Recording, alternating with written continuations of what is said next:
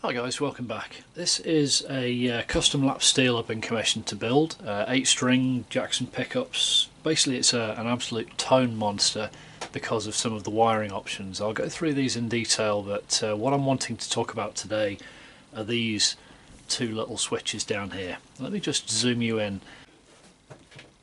So it's a fairly busy control panel, this one. But what we're looking at here is a standard three-way selector switch, so you can have one or the other or both of the pickups. No surprise there, pretty standard. There's volume for pickup 1, volume for pickup 2, overall tone, and then these two switches here correspond to the two volume controls. So this little switch here is an on switch that allows me to choose how the pickup is served up to the rest of the circuit. So what I mean by that is we effectively have two single coil pickups here, one with north polarity, one with south polarity, and the way a humbucker works is basically the signal goes in through one, out through the other in series, and that gives you a real powerful output, and it cancels the hum. But with this little switch, what we can do is we can choose to use it in series or use the two in parallel, and that gives you effect very like the second and fourth pickup position on a Stratocaster, for instance. That will allow you then, as I say, to have hum cancelling, but it'll sound like two single coil pickups. Or in the middle position you can have just one half of it, kind of like a coil tap, so basically just a single coil. I'll show you how that works. Okay, so let's do the rest of this in the computer. It's as easy as anything. We're going to go into your search engine of choice, look for pickup color codes, and find out what color your north start, north finish, and south start wires are.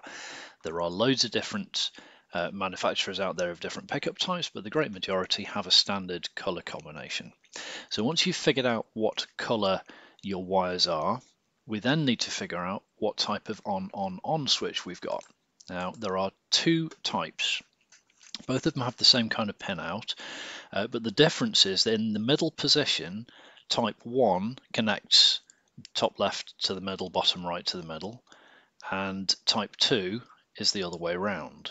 Now, I'm using a type 2 switch here. My observation is that more often than not, you will find that you actually do have a type 2 switch, but it is worth just checking with the continuity checker to see which of these are connected, or alternatively try wiring it up, and if it doesn't work, you've got the other type. Okay, so to connect the pickup to the switch is pretty straightforward. We have north start, in this case connected to the middle pole on the left hand side, north finish to the output. This red here is the hot out, the black is connecting to ground, south start starts on the black, and south finish goes into this middle pole on the right hand side. Notice also that the top two poles are shorted together. Now you can just do a bit of wire. I've used a staple before, part of a paper clip, the leg off a capacitor, whatever it's going to be, just short those, solder something across the two of those. Now the reason that this works is that with these various different types of layout, we can arrange the pickups in such a way as to send the signal either all the way around and then back out, or interrupt it in some way. So the first one, series, does exactly that. With the switch down, we're connecting the top pairs of legs here. We've shorted across the top, so what happens is the signal starts effectively at ground, goes up and into the south pole, out of the south finish there, back in to the switch, around the shorted part, out into the other pickup, the other half of the pickup rather, and back out into the output. So we've got a loop there, and this, as you can see, is going to have the pickup in series. That's fairly standard wiring for a humbucker pickup. Oftentimes, one start is joined to the other finish.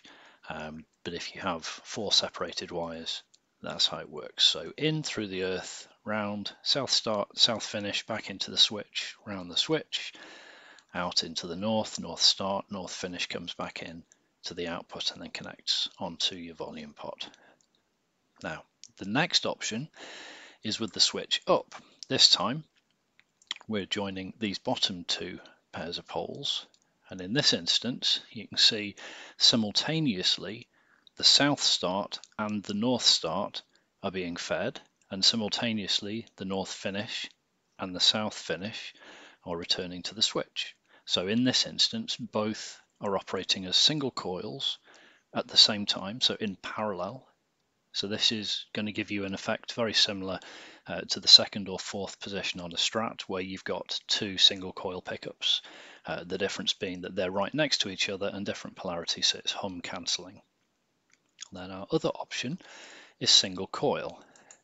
Now with the switch in the middle position, you'll see we're connecting the bottom two poles and the top right two. So what that does is it effectively isolates the south.